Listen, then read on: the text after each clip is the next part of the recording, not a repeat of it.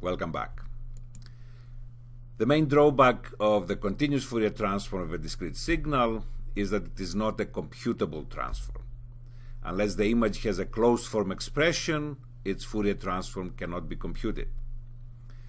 Based on the material of the previous segment, we will show in this segment that a sampled version of one period of the continuous Fourier transform is all that is needed to represent a discrete image. This represents the discrete Fourier transform, or DFT, which maps m by n samples of an image in the spatial domain into m by n samples in the discrete frequency domain. In addition, what makes the DFT such a useful tool is that there are fast ways to compute it, collectively referred to as fast Fourier transforms, or FFTs. We will look at some examples of spectra of images in this segment using FFTs. So, let us proceed with this interesting and useful material. Let us see in more detail some of the parts we covered in the previous slide. Here again is the definition of the continuous Fourier transform of a discrete time signal x n1 and 2. It's an n1 by n2 signal. That's the support of the signal. This is a very useful transform, and we've spent quite some time talking about it because it allows us to describe, characterize, analyze images in the frequency domain. The main drawback of it, however, is that it is not a computable transform. I have to find x at all possible frequencies. Omega 1, omega 2 are continuous quantities. So if I have an analytic form for x n1 and 2, then it is possible to find a closed form expression for x omega 1, omega 2, as was the case with the simple examples we did in the previous slides. If, however, I want to find the continuous Fourier transform of an image that I acquired with my digital camera, then clearly I don't have an analytical expression for the image, and therefore I'm not able to find an analytical expression for x omega 1, omega 2.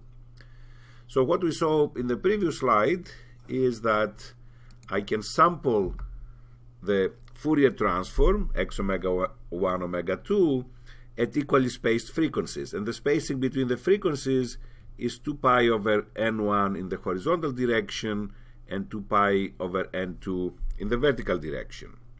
And by doing this sampling of the frequency domain, I only keep one period. So k1 is from 0 to n1 minus 1, k2 between 0 and n2 minus 1, and again this is for an n1 by n2 image.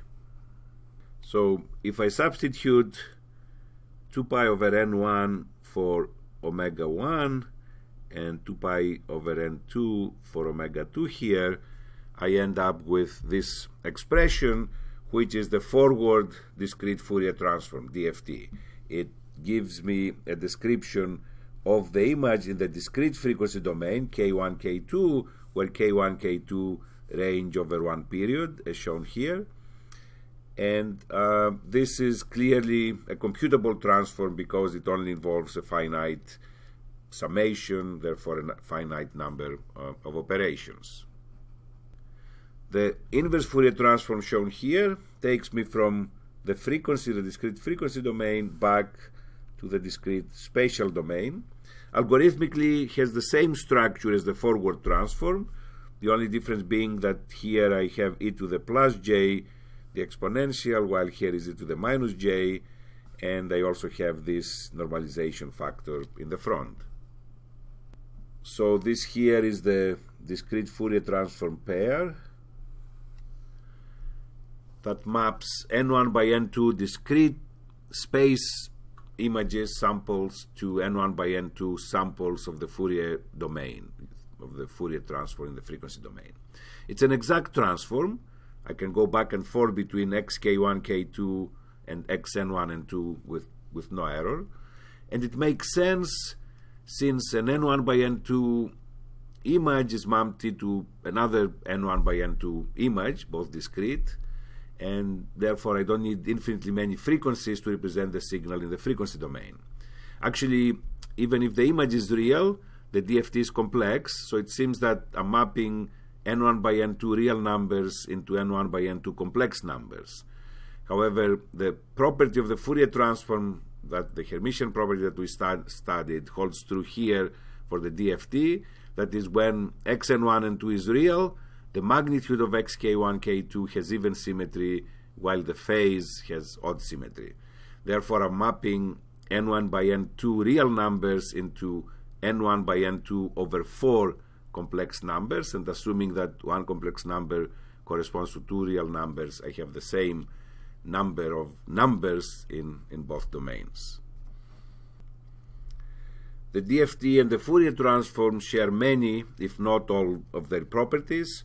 One main difference, however, is that the linear shifts in the Fourier transform become, when it comes to DFT, circular shifts. One way to perform and understand circular shifts is to periodically extend the image and then perform a linear shift, but only keep the central part of the image, the baseband, or the image that is defined by n1 and 2 in this window here. By looking at the definition of the discrete Fourier transform, it is clear that it is a computable transform. It involves a finite number of computations. The same statement is true also for the inverse discrete Fourier transform. However, what made the DFT a very popular, you might say, transform is the fact that there exist computationally efficient algorithms to compute it, which collectively are referred to as fast Fourier transforms. So an FFT is not yet another transform, it's simply an efficient way to compute the DFT. So let's see how many multiplications we need if we directly compute the DFT. We see that for each frequency k1, k2, we need n1 and 2 complex multiplications due to the multiplication of the signal by these complex exponentials. Since I have n1 and 2 frequencies, I need n1 squared and 2 squared complex multiplications. Clearly, if n1 equals n2 equals n, then I need, in this case, n to the 4th complex multiplications. I can do better than that by reorganizing the terms in the definition of the DFT. So I see that what's inside the brackets is the one-dimensional DFT of the signal with respect to n2. So if here is my image, so n1 and 2 is the orientation of the axis, so x, n1 and 2, what the summation inside the brackets is doing is computing the one-dimensional DFT of the rows of the image. This signal then inside the brackets is, I'll call it G, is a function of n1 and k2. With this, I can then rewrite the DFT as shown here. And what this last expression tells me is that if I take G n1 k2 is a function of n1 and k2, according to this summation, I now perform the one-dimensional DFT of each of the columns of this signal. Hence the name row-column decomposition. First, we take one-dimensional DFTs of the rows, followed by one-dimensional DFTs of the columns. So let's see how many computations we need of this row-column decomposition if I directly compute the one-dimensional DFTs. So what we've done is to first take n1 and 2-point one-dimensional DFTs, and if again directly computed, I need n2 squared multiplications.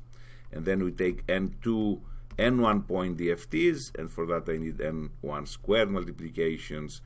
This is clearly equal to this.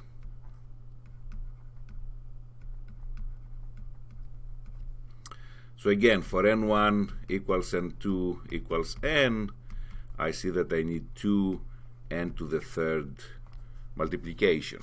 So by just exploiting this decomposability structure of the DFT, I see I can bring the number of multiplications down by an order of magnitude.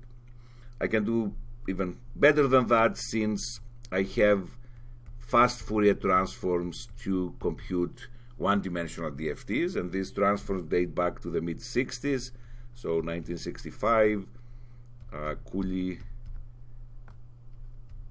and Taki were the first people to invent such fast Fourier transforms, and by and large their development gave a big push to the whole field of DSP, since now we were able to efficiently, maybe real time in some cases, implement algorithms that were very hard to implement before that.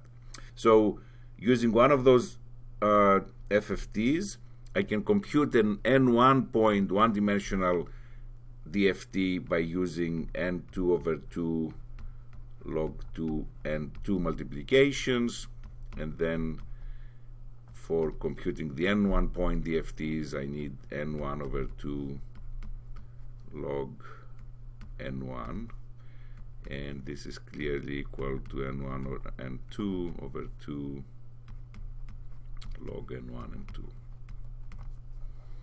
So we see here that for n1 equals n2 equals n, I need n squared log 2n multiplications. So we brought down the number of multiplications by another order of magnitude. And this is actually, in most cases, the way to implement the two-dimensional DFT, by following the row-column decomposition and then utilizing efficient algorithms to compute the one-dimensional DFT. I can do better than that if I use a so-called radix 2x2 FFT, and I bring down the computations to 3/4 n squared log 2n. Armed with the DFT, which is a computable transform, and even more specifically with an FFT, a fast way to implement it, I can see how an image looks in the frequency domain. So here is the orientation of the axis, n1, n2, and this is a 392 by 294 pixel image, and there are 8 bits per pixel. So here in the middle I see the DFT of this image. So it's a 392 by 294 point DFT. So here is the point 2 pi, I guess half of this 196 is the point pi, and about here 147 is the point pi. So here in the middle is the highest frequency, the pi frequency. So in the middle you see a mesh plot of the DFT, the magnitude of the DFT, while on the right you see an image version of it, and it's color coded. So red here is high values and blue are the low or cold values.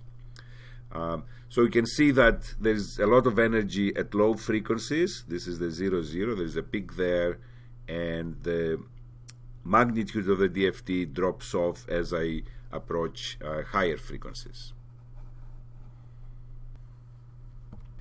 So here we see the same image again on the left, but often it's more informative if the magnitude of the spectrum of the image is centered.